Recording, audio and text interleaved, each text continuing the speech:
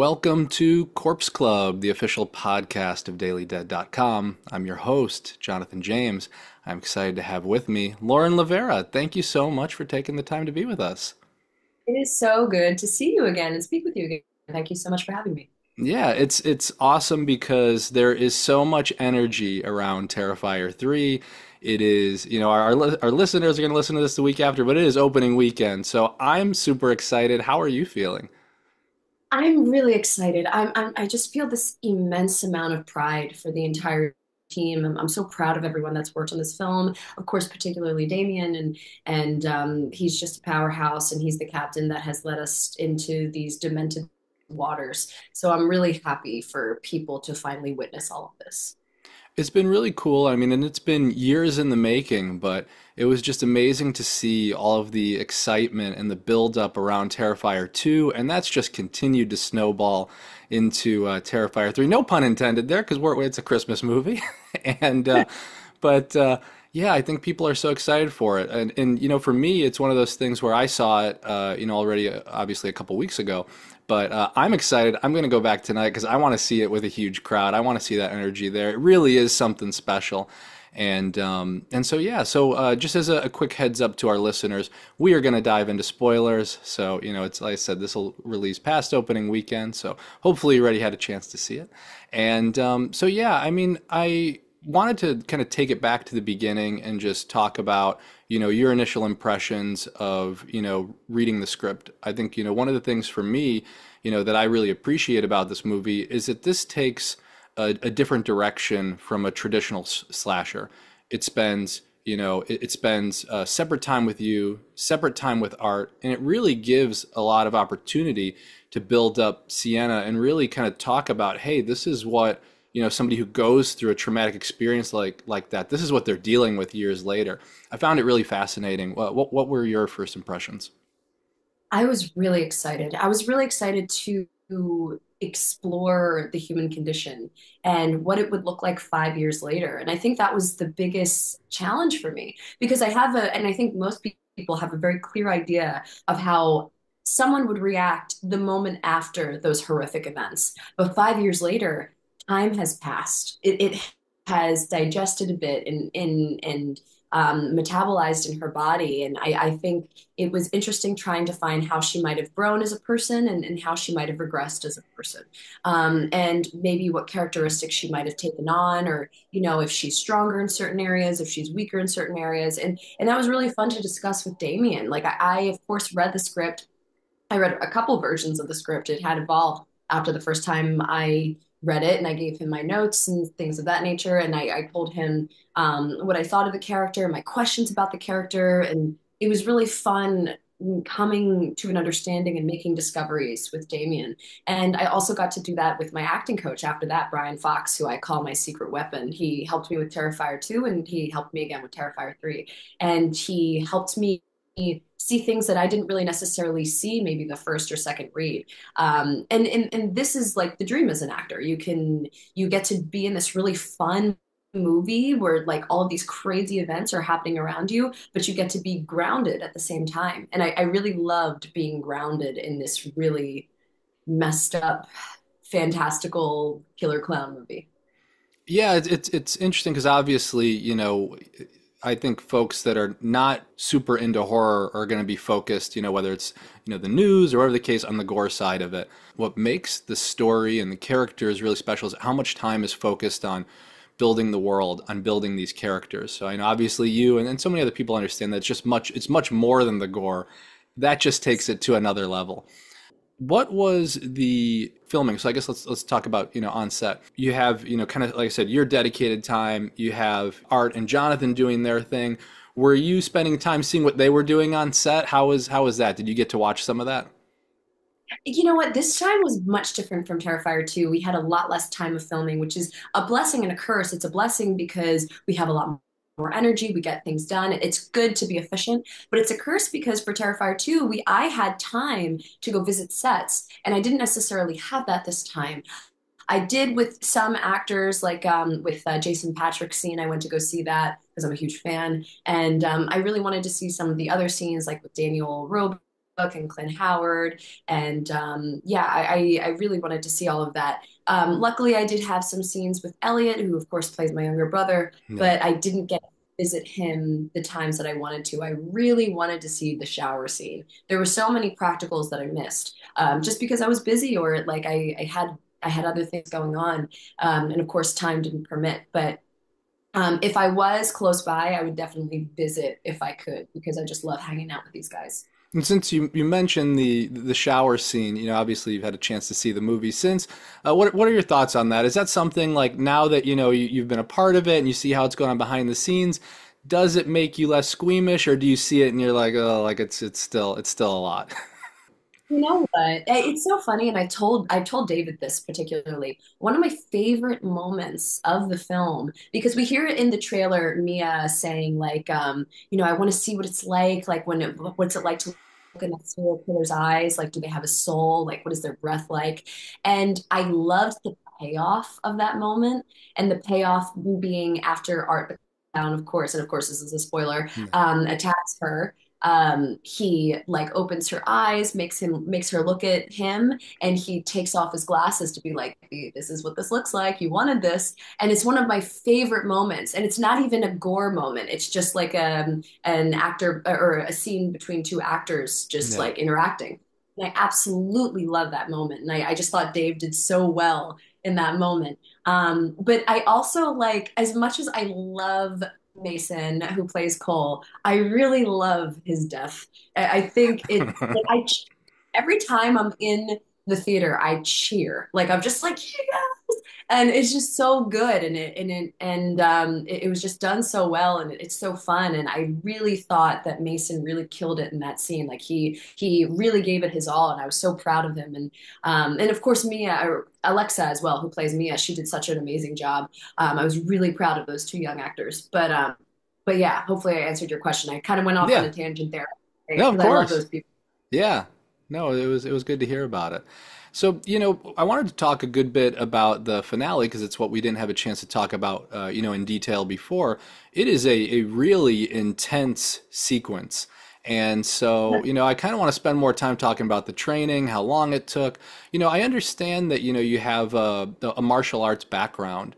And so, would you mind telling me a little bit about that? And the reason I'm asking is because I have a bit of a martial arts background. I used to teach it for a living, and so it always fascinates me when somebody else loves it.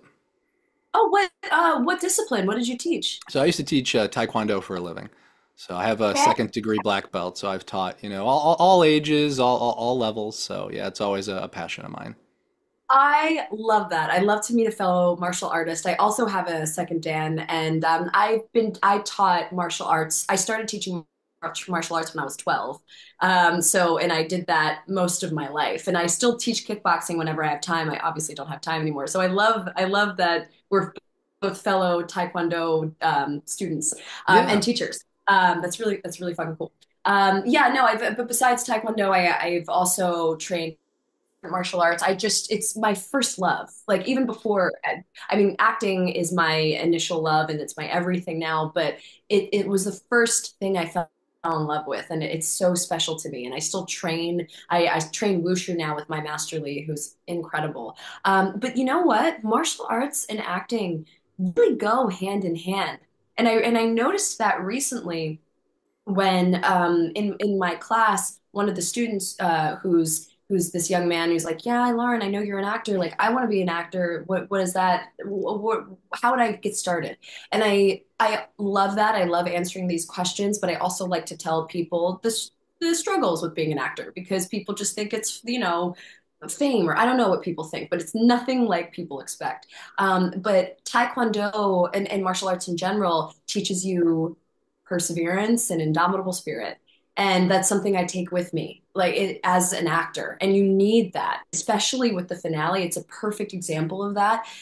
We're doing the same thing, and especially me, who's getting the brunt of everything over and over again. And I, of course, do my own stunts in the finale, and I'm literally duct taped to a chair. And I was initially like not completely sold on that idea because I told Damien, I'm like, Damien, I'm going to go crazy in this chair. I'm going to break out of it every single time.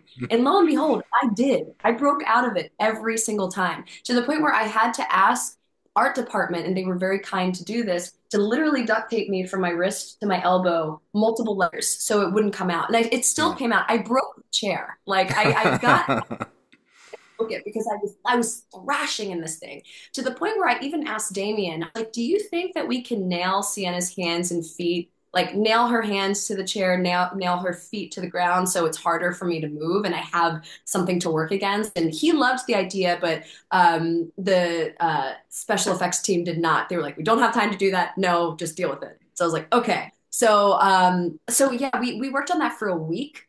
And I did the choreography with Drew Leary, who was our incredible stunt coordinator. And I did have a stunt performer, Jenna Helmuth, who was incredible. And she did some things. I luckily got to do like 98% of my own stunts, particularly the fight scenes. But she was always there to just help. She was like, if I had questions, she was like, yeah, try it like this. And what's interesting about being a martial artist, especially in the fight scenes, Drew, who was our coordinator, would be like, Lauren, you look too clean. Like you need to messy it up. Like you look too sharp, you look too clean, you look too good. Like you need to like you're not a martial artist. And I was like, yeah, okay. Like because we're used to like looking sharp and looking clean and it's part especially Taekwondo, it's very much a performance martial art. So yeah, that was the my favorite part, like forgetting that I'm a martial artist, getting it messy, getting down and dirty in these scenes. And even though I had to take a lot of ibuprofen to get through the week, it was really rewarding. And it was my favorite week, probably. Yeah, it's a really intense scene, especially, even from like a physical standpoint, but from someone who's watching, who's investing these characters to see the Jonathan reveal at the end, and you're like, oh no, you're like, what's going Yeah. on there? And so this is, I heard this compared to, and I would agree, it's kind of like the Empire Strikes Back of the movie series in terms of like, hey, things end and they're not necessarily in a great place. There's things that certainly have to be resolved, and it definitely looks like like Sienna's going to do it. How excited are you to continue telling the story? I know Damien, hinted at Terrifier 4. So, has it been something that you've already kind of actively talked about where this is headed?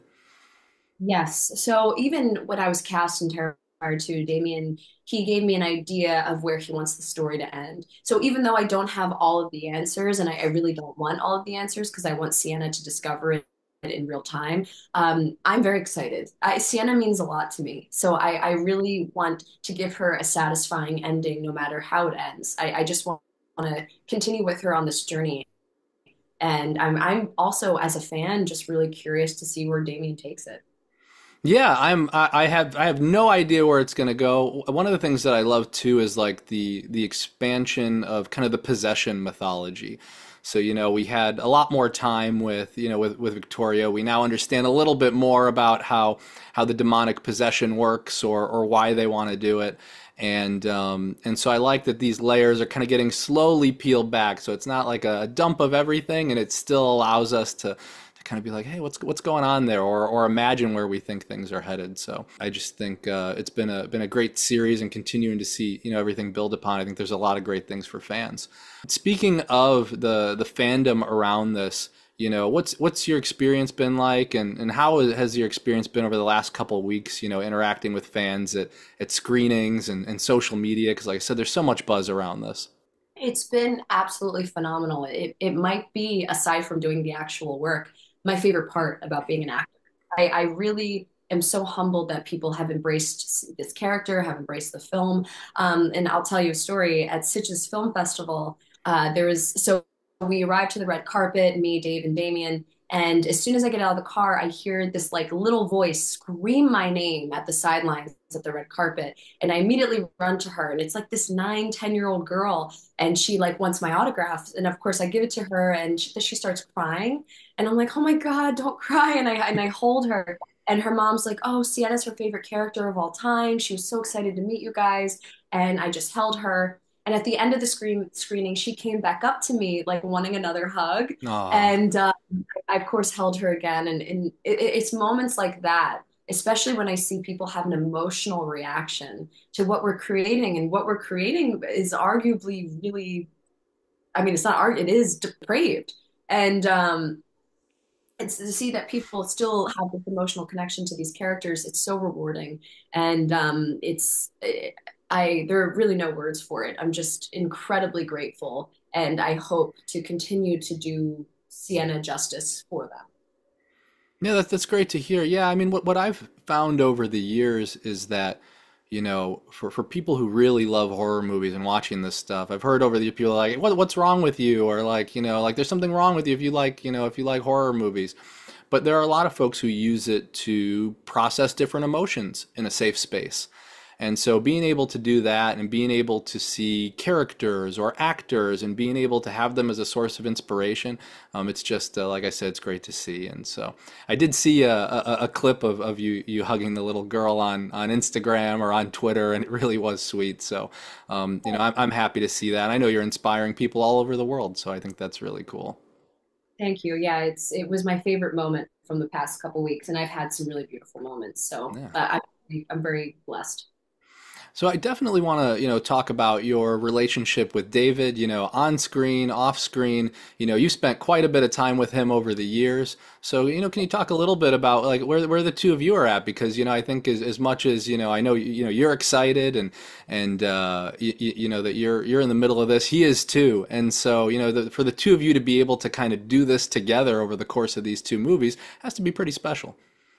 Oh yeah, of course. I'm such a huge fan of his, and I'm a huge advocate for him. I saw online, I don't know if he did it in an interview, he said that he wanted to be, and I've already known this about him. I've known this about him from the moment I met him, that he wants his turn at playing the Joker. And I'm such a huge fan and an advocate for him that I like hope it happens. I hope like the stars align and he gets to do that. But in terms of like just hanging out with him.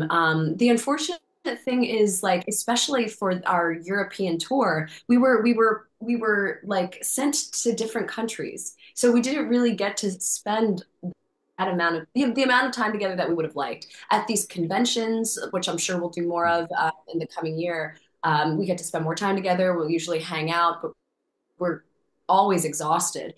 So it's kind of like a catch 22 because like you get to spend time with these people but you're so exhausted from everything that all of these blessings that we're getting that we don't really get to spend time, like it's just we're there but we're not really there, like Makes we sense. talk but we're also just like so drained. But I'm such a huge advocate of his.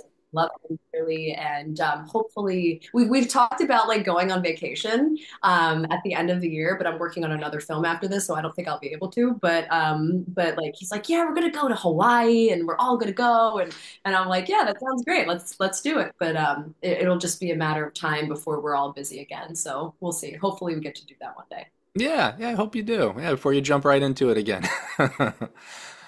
So with this being the Halloween season, I think it's great. Back to Terrifier, 4 for me. I think it's our Terrifier 3, I should say. It's great because people are getting it during Halloween, and then it's probably going to be available, on digital. I don't know anything, but it'll probably be available on digital or on Screenbox, in time for Christmas. And so I think people are going to be able to get to double dip. This is going to be a tradition where people are just going to watch it all year long in some cases, but definitely for the holidays. And so I think that's pretty cool. But we are in October, and so I definitely want to talk to you about some Halloween traditions. Everybody has Halloween traditions. Everyone has go-to movies and candies and all that stuff. So I was curious, do you have favorite Halloween candy? Is there something that during the Halloween season either you always used to have or that you need to have yearly? For me, it is always it's Twizzlers. They make special Twizzlers that they only make during Halloween. They're a little bit hollow and they're like chewier. And they're like this size, and I go for them every year. So that's mine. I didn't know if you had one. Yeah, so you're like a candy person. Oh Like yeah. I love that. You like the sugar. I'm a chocolate Oh. person. Yeah, chocolate. So mine, I'm so predictable. It hasn't changed from the moment I could remember to I could conceive thoughts to now. Has always been Kit Kats and Reese's. No. They're my two faves, and I particularly love the different shaped Halloween Reese's, like with the bats, the Yeah. pumpkins, the witches' hats. They're my absolute favorite. So, and also I try to give out full bars on Halloween. I want to be that house, Oh so yeah, I'll leave it. you're a good person. Time of year, and like I was always so excited when I got full bars, so I'm gonna like give out full bars, but I will also buy myself a separate bag of candy since I unfortunately am too old to go trick-or-treating, so I have to buy my own candy, and it'll probably consist of Kit Kats and Reese's. You are doing things the right way. From the separate bag, your experience, you're a Yeah. veteran. From the separate bag to the entire, full size candy bars, you're doing it right. Yeah, it's for Kit Kats. Have you had there's the like Kit Kats you can only get in Japan. They export them out, but they have all different kinds of flavors. They have matcha, they have cheesecake. Like they are like Japan is known for their Kit Kats. So if you love Kit Kats, you need to like seek out the because I can see you're like, what are these? But you seek out the Japanese Kit Kats because they have like they're on a whole other level over there. I'm going to go to Japan, not for the scenery, not for the culture, but for the Kit Kats. And thank you for that. I'm going to do that soon. Yeah, they're all at the airport, and they have like if you go to stores that have like even in the U.S. that have different goodies and stuff like that from Japan, you will find all kinds of Kit Kats. I say this because I have a friend of mine who works in the U.S. and Japan. Every time he comes back, he brings me all kinds of different goodies, including different kinds of Kit Kats. He's a great friend. Oh my God. I need to adopt this friend because I also want these Kit Kats. I'll find them and I'll hopefully go to Japan just for that. And I trust me, I will. I am a chocolate fiend. Yeah, they have all kinds of boxes. So yeah, it's great. And then speaking of Halloween, do you have go-to movies that you only watch during Halloween? It's not I don't confine it to Halloween though, because I want Halloween to be all year round. If it were up to me, it would be literally Halloween Town, like all Yeah. year round. Of course, I loved the Disney movies like Halloween Town and Hocus Pocus. And I actually met Mick Garris like this at Stitches, and I was so excited. And I shook his hand, and Damien has spoken to him, and Damien knows how much I love Hocus Pocus, and he like yells across the table, "She loves Hocus Pocus!" And I was like, very embarrassing. But aside from that, like Halloween 1978 is my go-to Halloween watch. In fact, when I was at the New York premiere waiting for my hair and makeup to get done, it was just on the TV. And really the entire franchise. And that includes the Rob Zombie iterations of that because I love Mike Myers. I just love everything about it. But also like really all of them, like Evil Dead, Scream. I just watched Nightmare on Elm Street, the first one with my mother, like right before I left for Europe a couple weeks ago, and we like fell asleep on the couch watching it, and it was a lot of fun. But yeah, I watch them all. It's my favorite time of year, and I have to watch it. But I also really love like the newer movies, like Hell House LLC. I'll watch this time of year. It has this really great fall vibe, and like Caveat by Damien McCarthy. There's just so many amazing horror films that I try to like cram in this time of year. And unfortunately, I haven't really had the time because I've been busy. It's a good problem to have, but I'm hoping I can catch up soon. Yeah, no, that's a great list. So yeah, it's what do you call it? Everybody will be happy to hear that. All of our listeners in this house, it's Halloween every day. So um, yeah, so you're with good company. But I wanted to thank you very much for taking the time to talk with me. Like I said, our listeners are super excited for Terrifier. Like I said, I'm so excited. I'm going to it's Friday as we're recording this, so I'm going to a screening tonight because I want to see it with a packed crowd. I want to see that reaction. So we really Oh, appreciate it. thank you for doing that. I'm actually going to take Damien tonight to the movies, and we're going to sneak in. I mean, we paid, but we're going to try to sneak into the theater and get a real honest reaction from people. So I'm really excited. Yeah, wonderful. Well, again, thank you so much. Thank you. It was good to see you again.